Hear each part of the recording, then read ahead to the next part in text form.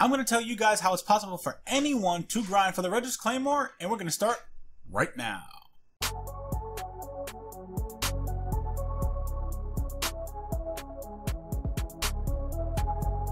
What's up guys, Reckless here, welcome to Guardian Watcher. So, just so everybody knows, this video is pre-Forsaken and it was recorded today on August 18th, 2018. Now, when it comes to the Redrix Claymore, I know and understand that it is a crazy grind in glory to do, but it is not impossible, even now. Not to brag, but I did recently was able to obtain the Redrix Claymore, and I did the grind myself in about 5 days. Yes, 5 days. I grinded it out for about 6 hours a day with a very solid team for 3 days. So a huge shout out to Quick Kill, Zanster27 aka the Walking Google, and Cold Kill. These were the fine gentlemen that I grinded with for those first 3 days. If you want, you can check our KDs, and they aren't the best out there. I think the highest KD out of all of us was like a 1.3, and my KD fluctuated from a 1.09 to a 1.07. What gave us the edge over a lot of other people in competitive PvP was the fact that we had great communication and understanding of how each other played. Nobody ran on their own, there were no toxic players, and no one was bashing each other for making a mistake. But there was a little bit of raging at times when an opponent didn't die when they clearly had no health. In all, it pretty much came down to just good times, laughs, and determination. Unfortunately, one of the members was in the process of moving, so we couldn't continue the grind after the 3rd day. Which in turn, I started looking on Destiny LFG for people to fill in the spots when they weren't around for the next 2 days, and I will say that LFG is a great and terrible tool to use when looking for a team to grind for the Redrix Claymore. The reason why it is great is because you can find a lot of skilled players. At the same time, those skilled players can be very toxic people, and you pretty much really don't want that in a fire team. A perfect example is when we invited someone to our group and they completely screamed at specific people because a mistake was made. Now, high KDs, not KDAs, but high KDs do not guarantee a win. Yes, it's a better chance, but it's still not a guarantee. And if you are terrible at Crucible, then higher KD players will be able to help. Know that the key to success in comp is great communication, callouts, team shooting, reviving, especially chain reviving, playing a subclass you know in and out, and playing the game modes. What I mean by playing the game modes is when your team is playing Countdown and you're on the offense, you don't have to go ahead and plant the bomb straight away. Take your time and get a few picks that can easily be watched and then plant the bomb.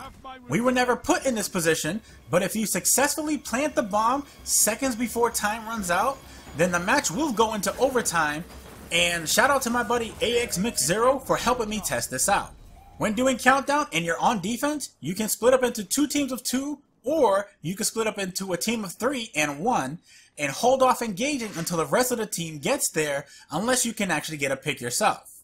As for survival, well, getting as many kills isn't the point.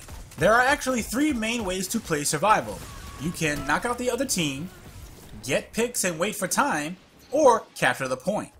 Playing aggressive isn't always a good strat to use, so you really need to feel out the other team in order to see what they do. What works for some teams won't always work for others, so take that into account. What you really need to do is take your time, don't get caught up on the scoreboard, and pretty much have fun.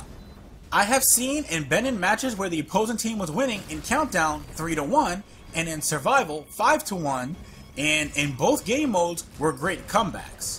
Also, try not to go up against a full team of 4.